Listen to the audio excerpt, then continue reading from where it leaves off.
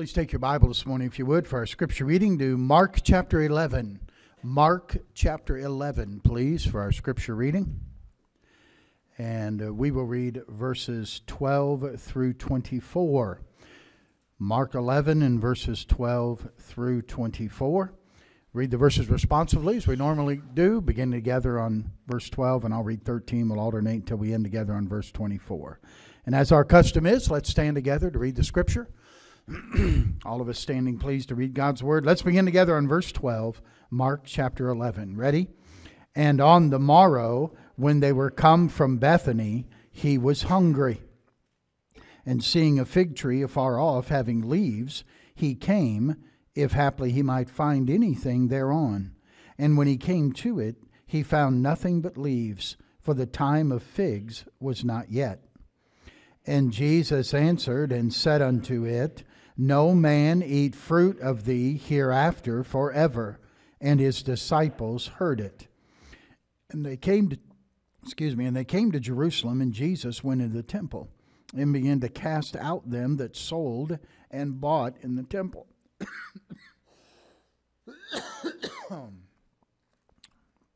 And overthrew the tables of the money changers and the seats of them that sold doves, and would not suffer that any man should carry any vessel through the temple. And he taught, saying unto them, Is it not written, My house shall be called of all nations the house of prayer? But ye have made it a den of thieves. And the scribes and chief priests heard it, and sought how they might destroy him. For they feared him, because all the people were astonished at his doctrine. And when even was come, he went out of the city. And in the morning, as they passed by, they saw the fig tree dried up from the roots. And Peter, calling to remembrance, saith unto him, Master, behold, the fig tree which thou cursest is withered away. And Jesus answering saith unto them, Have faith in God. For verily I say unto you, that whosoever shall say unto this mountain, Be thou removed, and be thou cast into the sea, and shall not doubt in his heart, but shall believe that those things which he saith shall come to pass, then he shall have whatsoever he saith. Therefore I say unto you, what things soever ye desire, when ye pray, believe that ye receive them, and ye shall have them. And let's pray. Father, add your blessing, please, to the reading of our scripture here this morning. Thank you so much, Lord, for the Bible. We thank you, Lord, for your words that you have given to us. Thank you for the good service we've had so far this morning. Thank you for the good spirit that's here in this room. Father, I pray that you would help us now to begin to focus and keep our attention upon you. I pray you'll bless the special, that it will tune our hearts to you, Lord, and that we will look to our God this morning to meet our need. In Jesus' name I ask it. Amen.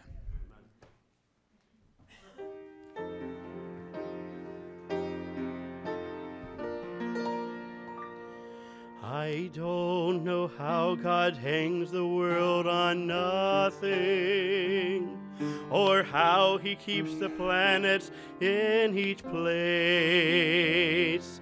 I cannot count the sands upon the seashore, nor can I count the stars that float in space. But God can do what seems impossible. God controls eternity. My mind can never comprehend it, but God in heaven cares for me. I don't know how the Lord can save a sinner, and by his grace can cleanse and set him free. I can't explain the mystery of Calvary, to think that Jesus died for even me. But God can do what seems impossible. God controls eternity. My mind can never comprehend it, but God in heaven cares for me. I don't know all the meaning of forever, or just how long it's been since time begun. I can't explain how Christ, who is eternal, could come to earth and die for sinful man. But God can do what seems impossible.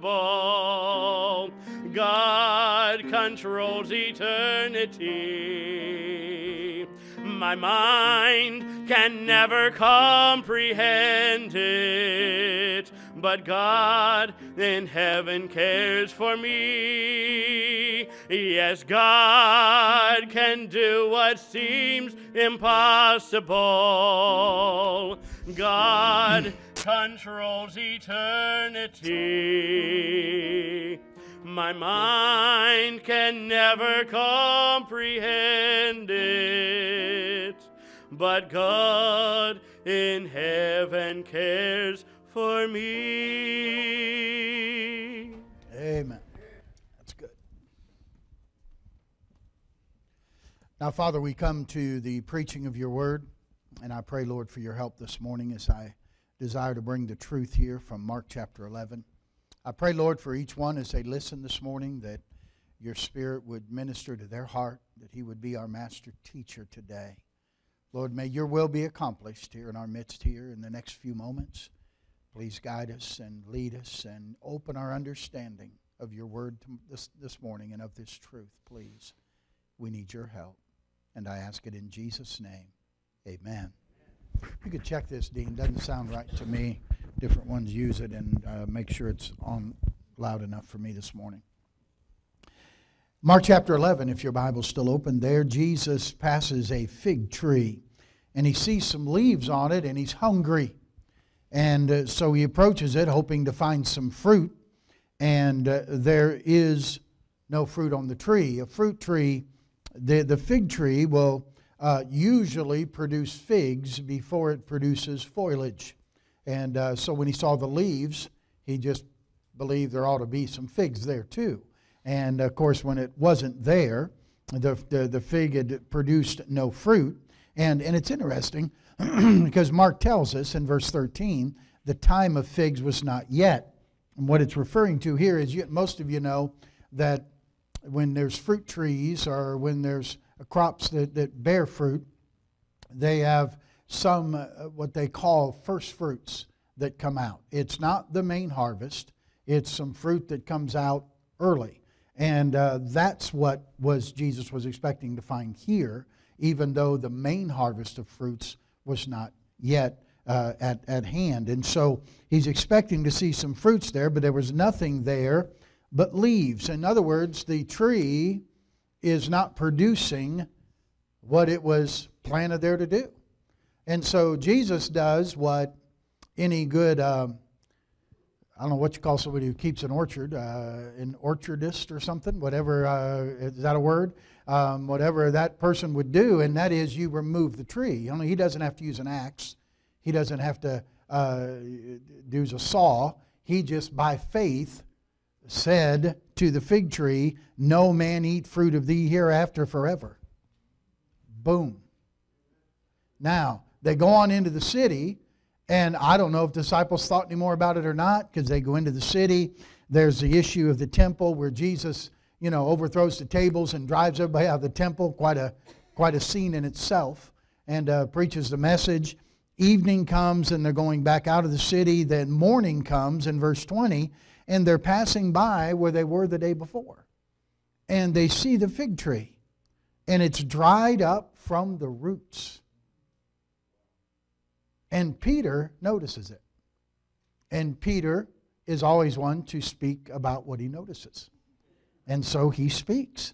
And he said, "Master, behold, the fig tree which thou cursest is withered away."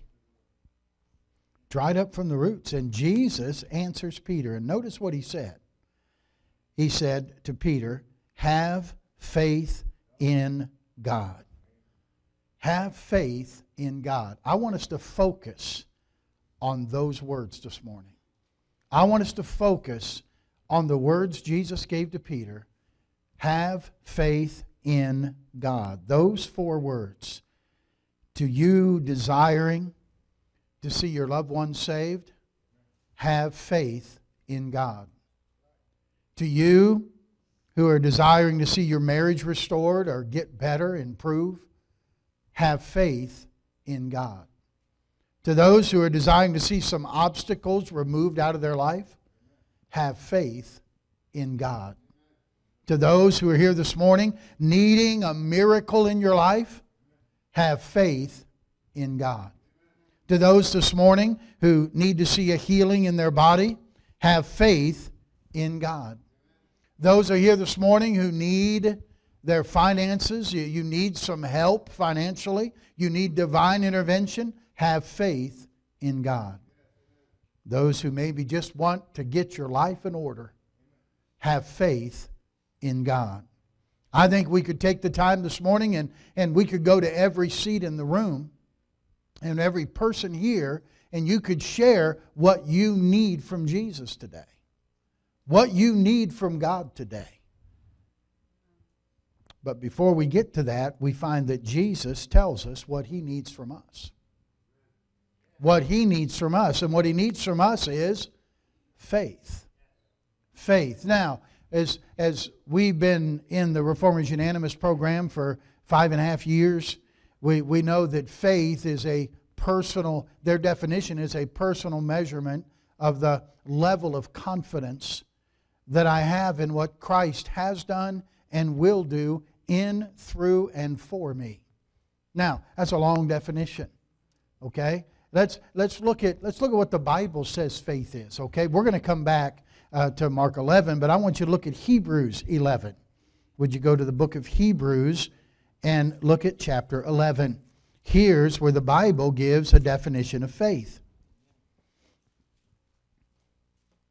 It is, by the way, it is a personal measure of the level of your confidence that you have in God.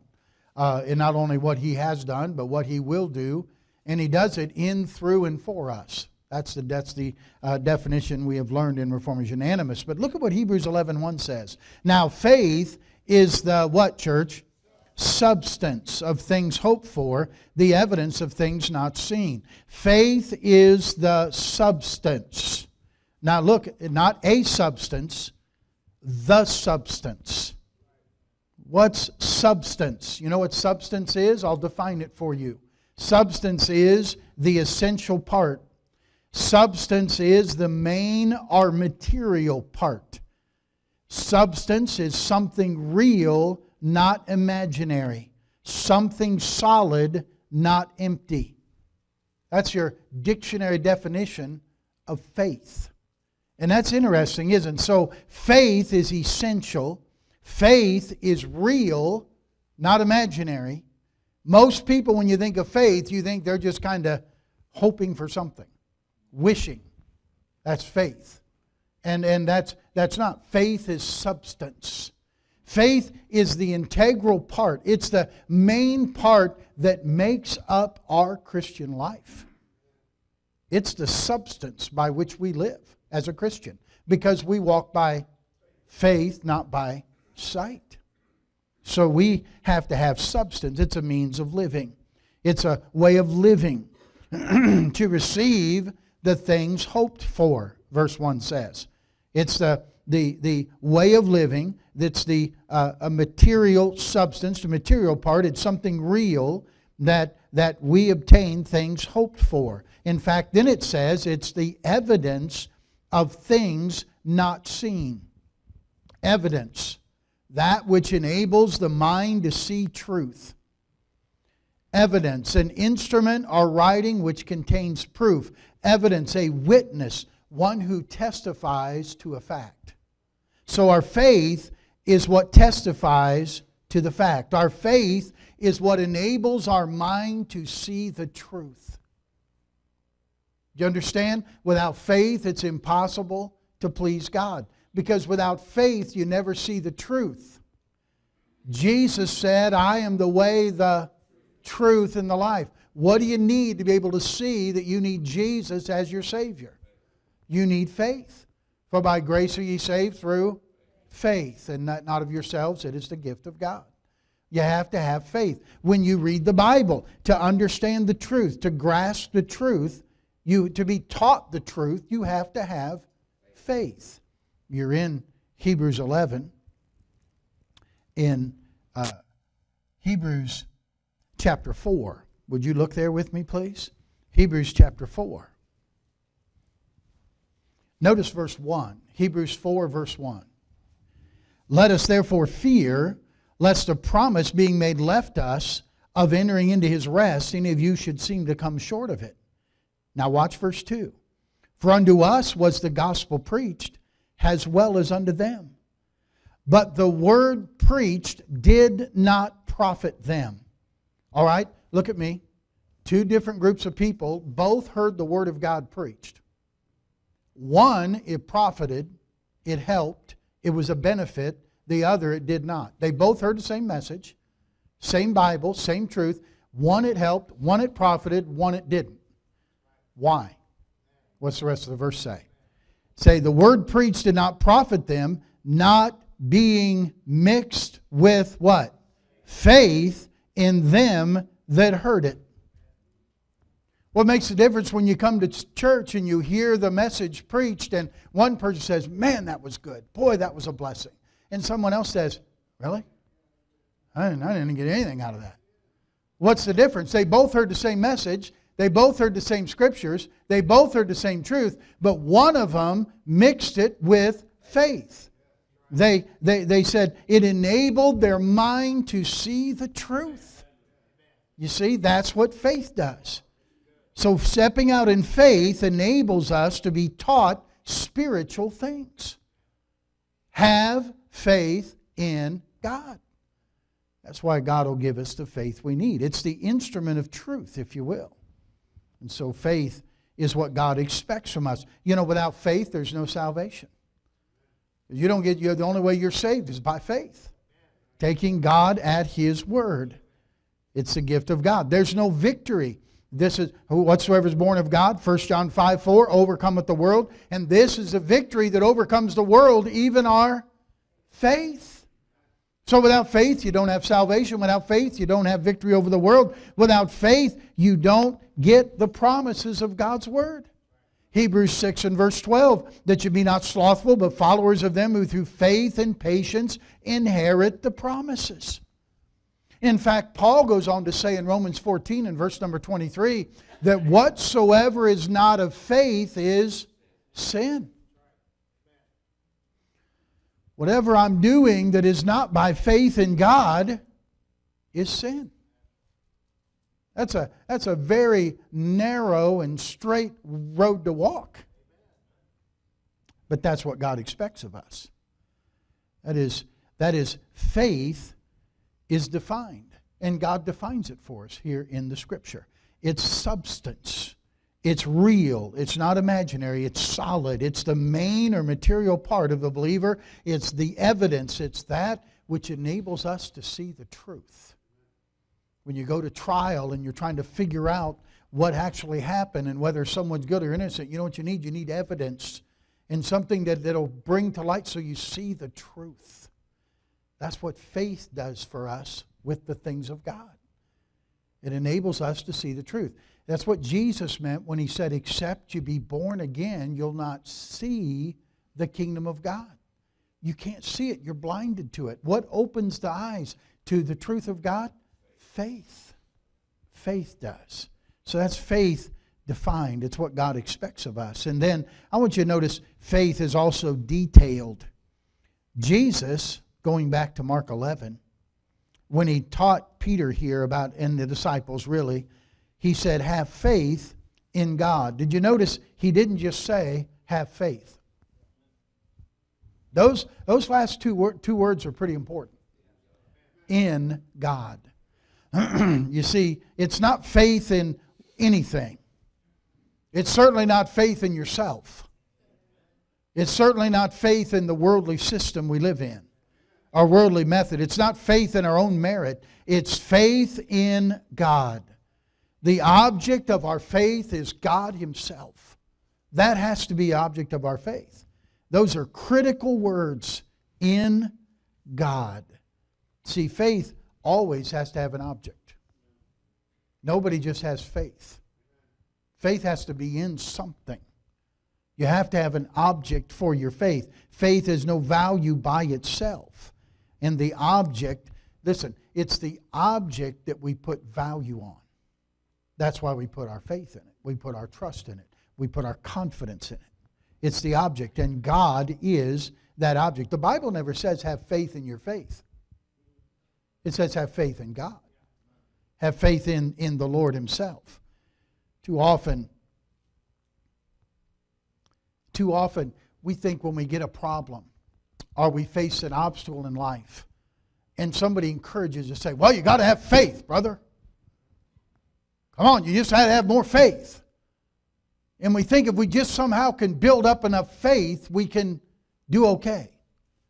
But it's not the faith, it's the object of the faith. We have to get faith in God.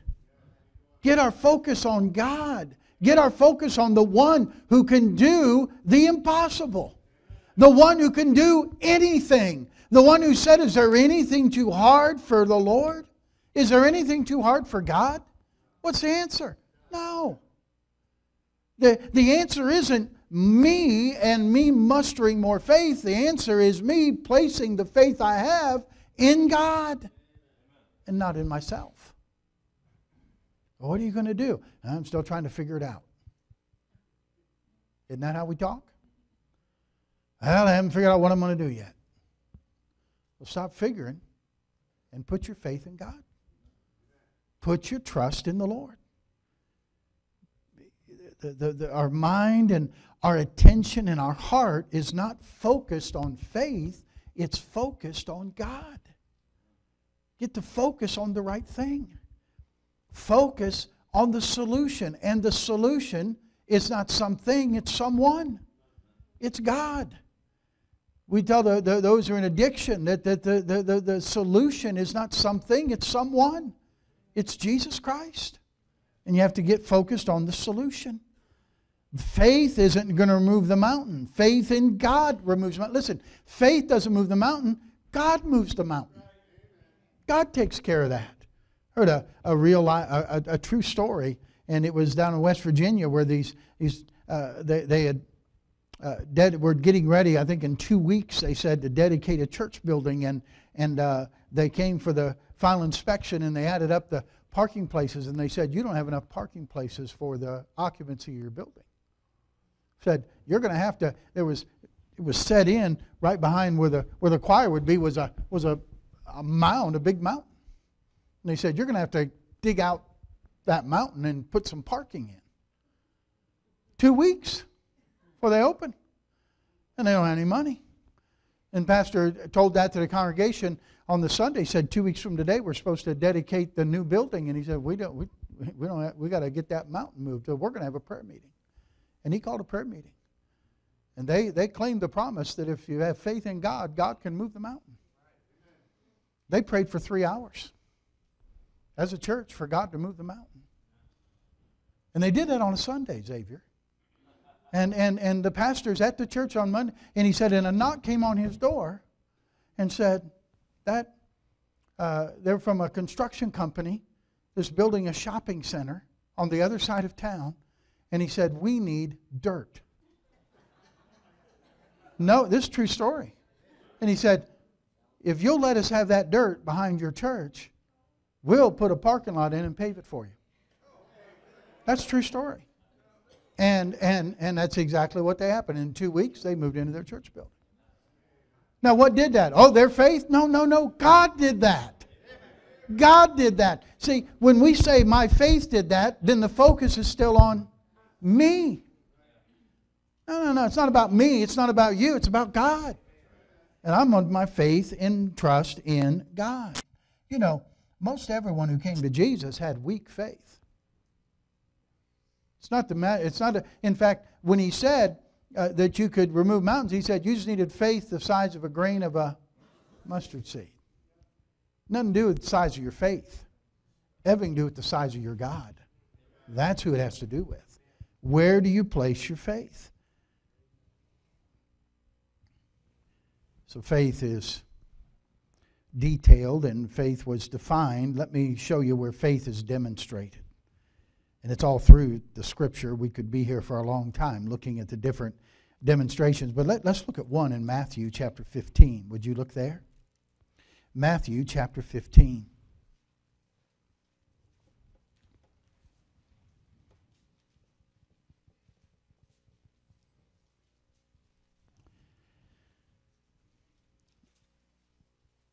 Verse number 21. Matthew 15, verse 21.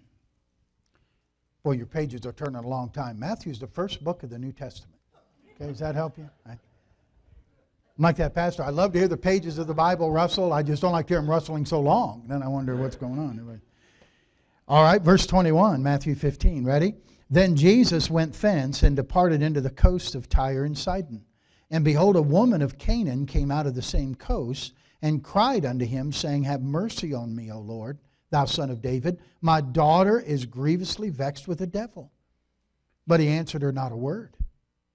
And his disciples came and besought him, saying, Send her away, for she crieth after us. But he answered and said, I'm not sent but to the lost sheep of the house of Israel. Then came she and worshipped him, saying, Lord, help me. But he answered and said, It's not meet to take the children's bread and cast it to dogs. And she said, Truth, Lord, yet the dogs eat from the crumbs which fall from their master's table. And Jesus answered and said unto her, O woman, great is thy faith. Be it unto thee even as thou wilt. And her daughter was made whole from that very hour. Here's a woman who comes, and boy, talk about being discouraged. It lets us know that she was a Syrophoenician woman. She wasn't a Jew. In other words, and that's why Jesus didn't answer. He said, I've just come to the lost sheep of the house of Israel. She's a Gentile. And so, and that's in the disciples, they were real compassionate, weren't they? Jesus, get rid of her. She's bothering us. Okay? And yet, none of that stopped her. And by the way, not just her faith, but her faith in Jesus. She wasn't going to be denied. Why? Her daughter's dying. She wanted Jesus to heal her daughter. And even Jesus, when he finally spoke to her, wasn't real encouraging. He said, I'm not going to take bread and give it to the dogs. That was the term the Jews called Gentiles. Not a real, in fact, even today, when you want to insult somebody, you call them a dog. You dirty dog. Huh? Or she's ugly as a dog. Huh? I'll stop there. But you get the idea. Discouraging. But she didn't let that discourage her. You know what she said? Yeah, but the dogs get the crumbs that fall off the table. I'm sure Jesus had to shake his head, just say, wow. You know what she's saying? I don't need the whole loaf for my daughter to be healed. I just need a crumb. Just a crumb. And God rewarded her faith. That's a great demonstration of faith, of confidence in Jesus Christ. Look at Matthew chapter 8 with me, would you? Go back to your left a little bit in Matthew. I'll try to keep you in the same book so you can get there quicker. Matthew chapter 8, verse number 5. And when Jesus was entered into Capernaum, there came unto him a centurion, beseeching him and saying, Lord, my servant lieth at home, sick of the palsy, grievously tormented. And Jesus saith unto him, I will come and heal him. And the centurion answered and said, Lord, I'm not worthy that thou shouldest come under my roof, but speak the word only, and my servant shall be healed. For I am a man under authority, having soldiers under me. And I say to this man, go, and he goeth, to another, come, and he cometh. And to my servant, do this, and he doeth it. When Jesus heard it, he marveled, and said unto him that followed, Verily I say unto you, I have not found so great faith, no, not in Israel. And I say unto you that many shall come from the east and west, shall sit down with Abraham, Isaac, and Jacob in the kingdom of heaven. But the children of the kingdom shall be cast in outer darkness. There shall be weeping and gnashing of teeth. And Jesus said unto the centurion, Go thy way, as thou hast believed, so it be done unto thee. And his servant was healed in the self-same hour. Same thing. This man came and had a servant ill, and again, Jesus was willing to go to him, and he says, you don't have to go. I know the power of your word. I understand the power of a word. I understand authority. Because I have people under me, soldiers. I tell them to do something, I know they'll do it. I tell them to come, and they come. I tell them to go, they go. You just tell this sickness what to do, and it'll obey you. That's the faith he had in the power of the word of Jesus. How much faith do you have in the power of the word? Well, you need to read your... I've been reading the Bible. That's how we treat it. No. You don't understand the power of the word. You're not understanding the power of that the Word of God has. That's where your faith comes in. Faith in God. Faith is demonstrated. Remember the 4 guys who had their paralyzed friend and they were trying to get him to Jesus? And the crowd was around the house and they said, man, we'll be here forever waiting in this line. So they went to the side of the house, up the steps, onto the roof, and began to tear the roof up. They got a hole big enough to let the fella down inside. And Jesus said, the Bible says he looked up and he saw their faith. If those guys believed in me enough that they'd cut a hole in this guy's roof and let their friend down to me, he said, your sins are forgiven. Take up your bed and walk. He met him outside carrying his bed. Huh? Another demonstration of faith. Woman gets her daughter healed. A centurion gets his servant healed. These 4 men get their friend healed. How about Peter? Remember the deal where they're out on the water and the storm comes up and then it's the middle of the night, like 2 in the morning or whatever it is, or 3 in the morning, 3rd, 4th watch of the night. Jesus came walking on the water. Remember that story? And when they realized it was Jesus, what did Peter say? Yeah. Lord, let me come to you on the water. And the great thing is, Jesus said, come. And I mean, he didn't have to wait. He didn't have to, come on, Peter, you can do it. Come on. No, just come. And I mean, Peter had one leg over. He was stepping out. And listen, it wasn't calm. It was still storming. The waves were still crashing. I mean, you talk about faith. That took some faith. Nobody else was volunteering to go with him. Nobody else was fighting Peter to get out of the boat. Peter was. There's only 2 people ever walked on water, Jesus and Peter. And he did walk on the water. Huh? See? Then he got distracted by the other things and he got his eyes off the object of his faith. And that's when he began to sink. Isn't that when we sink? When we get our eyes off the one whom we're supposed to have our faith in and we get to looking at other people, other circumstances, other things in our life, and we sink. How did he keep from sinking all the way under? He cried out to Jesus, didn't he? Lord, save me! And immediately Jesus reached out, picked him up, and he saved him. It's amazing. Great faith, really. I mean, he'd not practiced. You don't practice walking on water. It's just something you believe and you trust God for. We could go on. I could talk about 10 lepers that were healed of leprosy, or the woman who touched the hem of his garment, who had wasted all her money on all the physicians and wasn't any better, only got worse. Could talk about Jairus' daughter. We could talk about blind Bartimaeus. But I got news for you. It isn't just in the pages of the Bible. We had a older lady, retired couple. You've heard me talk about Marvin Bostow. He was a retired preacher from South Dakota and was in our church when we pastored in Arizona. And his wife, Laureen Bostow, she played the piano for us. And she had fallen and cracked her hip. They wanted to do surgery. She didn't want to have surgery. And she called the church and asked if we would anoint her with oil and pray. So some of the men of the church went to her home, and we anointed her with oil and asked God to heal her hip so she wouldn't have to have surgery. And she was so excited when she called and said she went in the doctor, and before they did surgery, she said, I just want you to do another x-ray.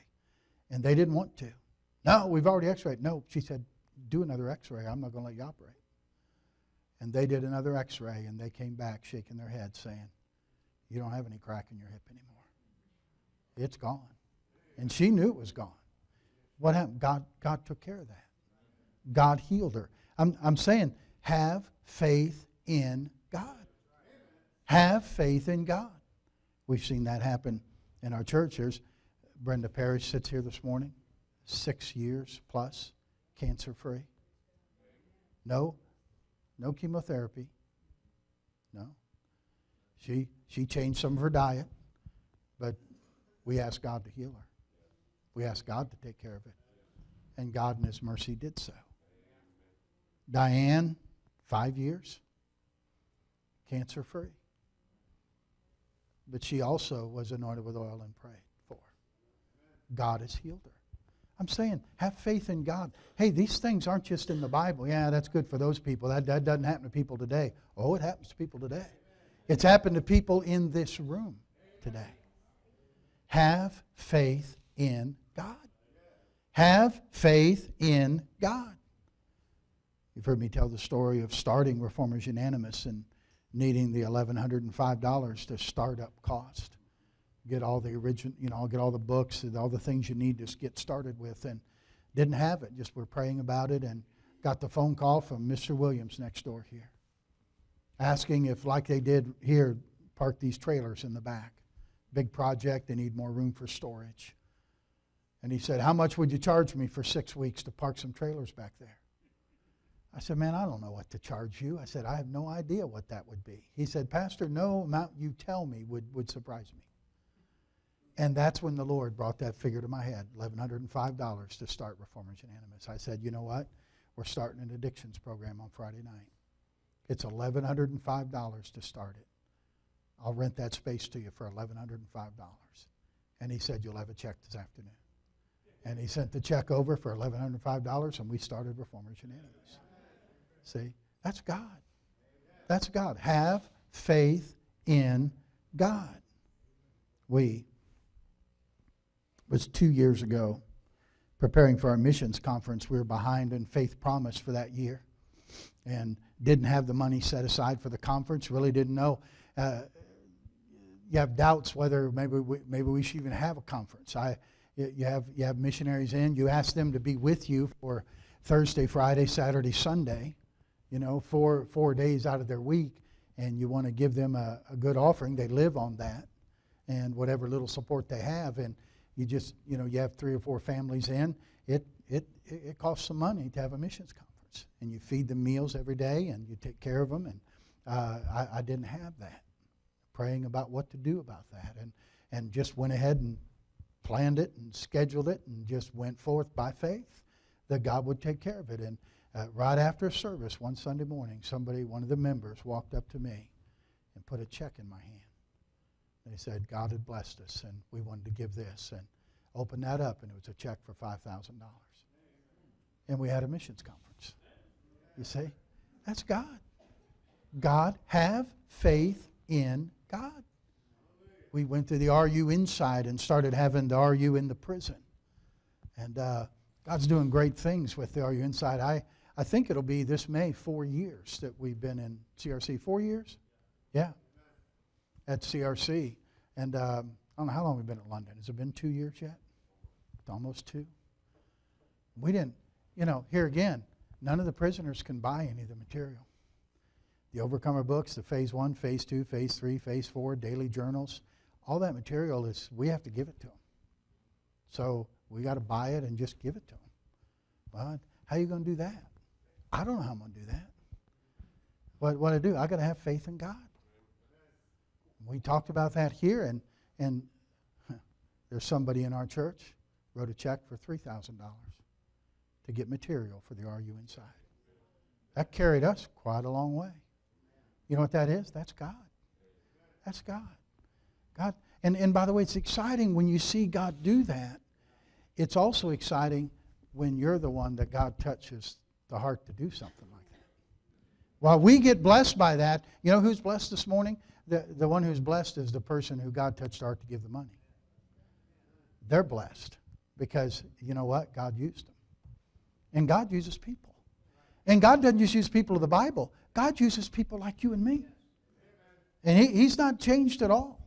He's the same yesterday, today, and forever.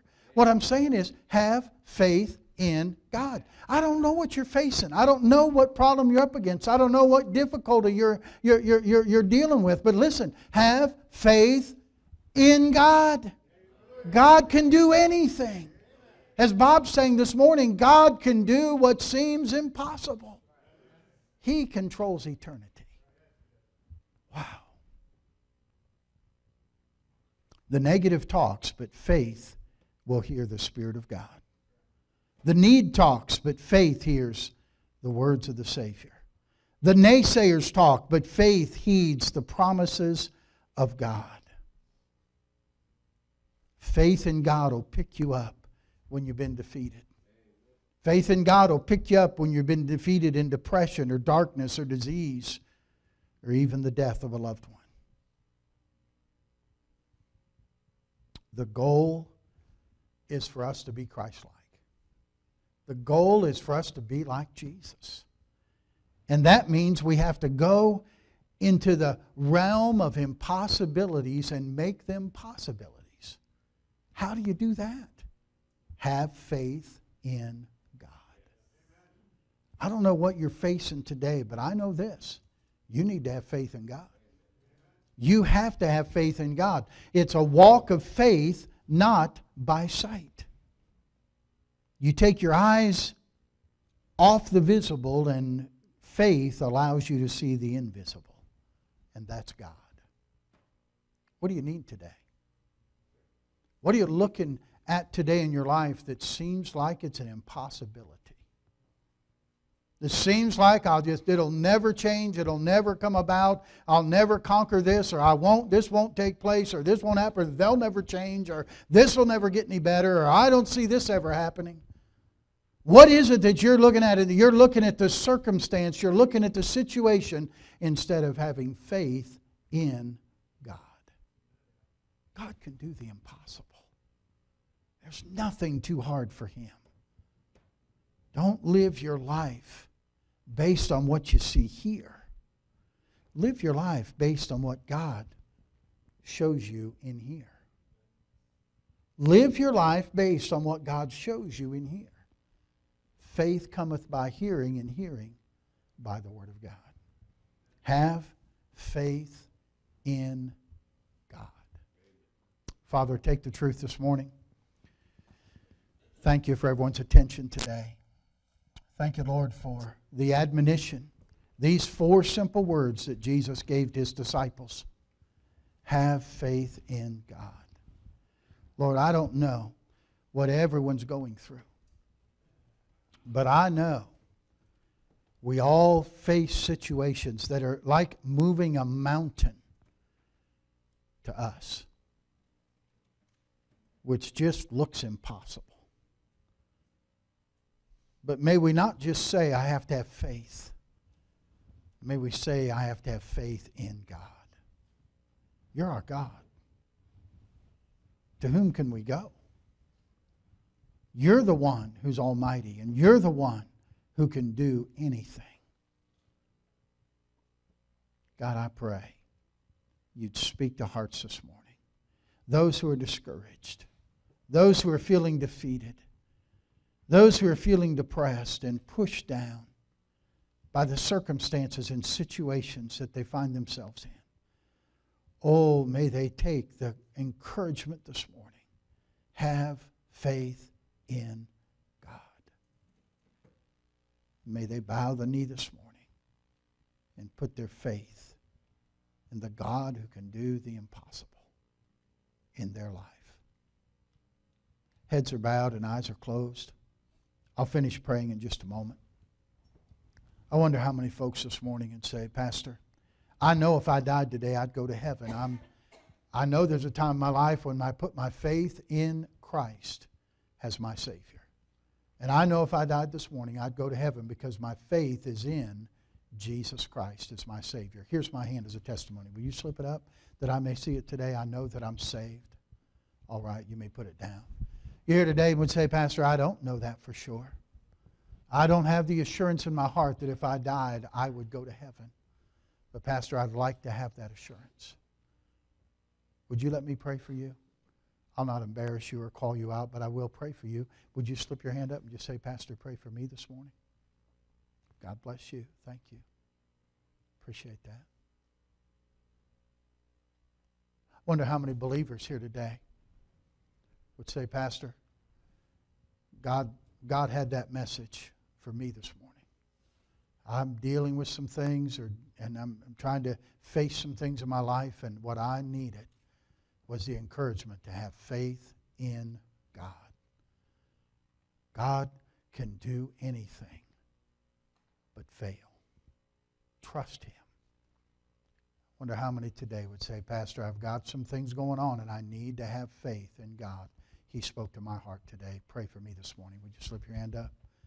Oh, that's good. Yes. Many people this morning. Praise the Lord. You may put them down. In a moment I'm going to pray and we'll have our invitation. If you're here today, God has spoken to your heart, respond to Him this morning. Just come and bow the knee at the altar and respond to what God's told you to do. If you put your hand up and said, I don't know if I died I'd go to heaven, but I'd like to know, you come too while they're coming to pray.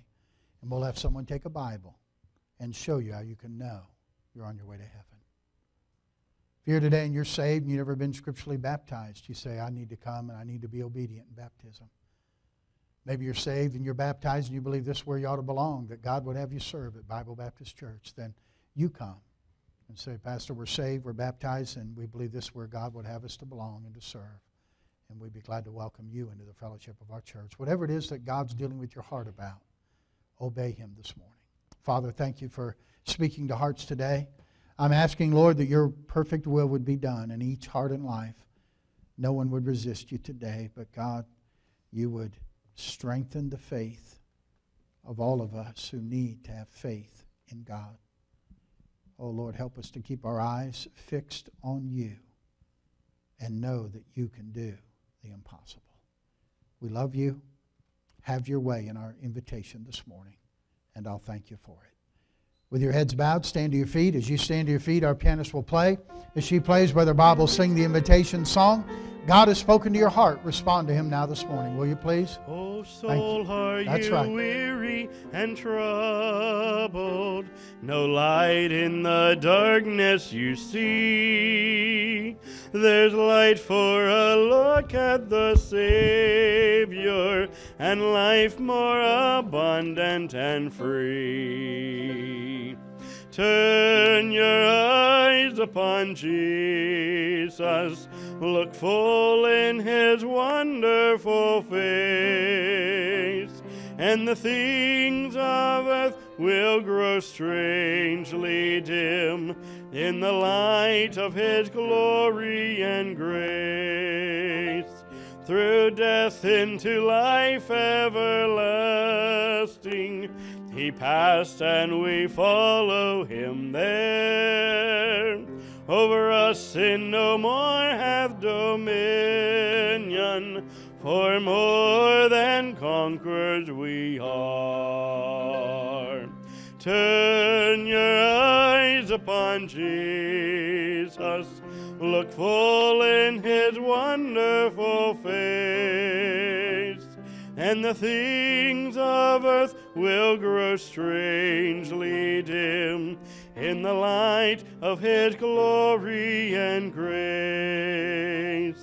His word shall not fail you, He promised.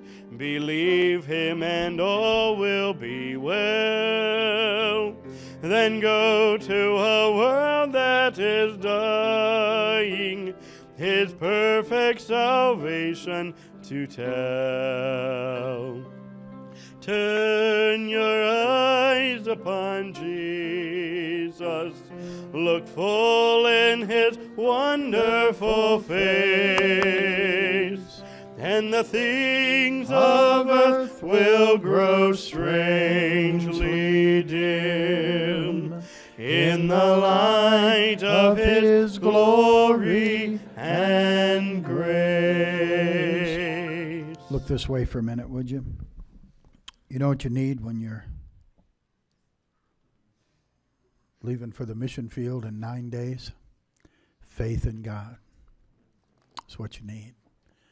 I've got some Moreland children here today. Brother Ron's preaching over in Newark this morning. You know what you need when you're planning your survey trip? You just got tickets in yesterday for July. Parix will be going over to Siberia, Russia, for a survey trip. Faith in God. Faith in God. Job 42, verse 2. Verse 1 says, Job answered the Lord, and he said this. Are you ready? Job said, I know that thou canst do everything. I know that thou canst do everything. Isn't that a great statement? Would you? Sometimes when you get down to pray, you just ought to remind. Now, you're not reminding God, but you're reminding yourself. Job wasn't telling God something God didn't know. But he sure was reminding himself that God can do everything. And God can do anything. Amen? Amen. All right. We have don't forget, the invitations for the Easter services are down on the table. Grab a handful of those and pass them out. I apologize for the paper. It's a little thin, and so they curl up some. But if you would roll it opposite of the way it's curling, you find out that it straightens out pretty nice. Okay? So, work with it a little bit, and I think it'll be good. And then the bags of hope are there. Brother Danny's back there ready to pass them out to you. And then the signs are, I think, back there somewhere. And just lay those there. And if you want to pick one of those up to go in your yard, if you know somebody could use one, let's pass them out. They won't do any good sitting inside the church. Amen. And remember, put them blank out, and then turn them around Easter Sunday morning and announce that he is risen. Okay? All right, let's pray together, shall we? Father, thank you for this morning. Thank you, Lord, for your goodness to us. And thank you, God, that you're worthy and that you actually, Lord, we give you faith, but you give us the faith to put in you. It's a gift of God. And, Lord, we're thankful that our faith can be in God. I'm so glad that we can cast all our care upon you because you care for us. Thank you, Lord, for all the promises of the book. And I pray, Lord, that what we heard today would be heard mixed with faith so it would profit and help us, and that we'd live the Bible we've learned today.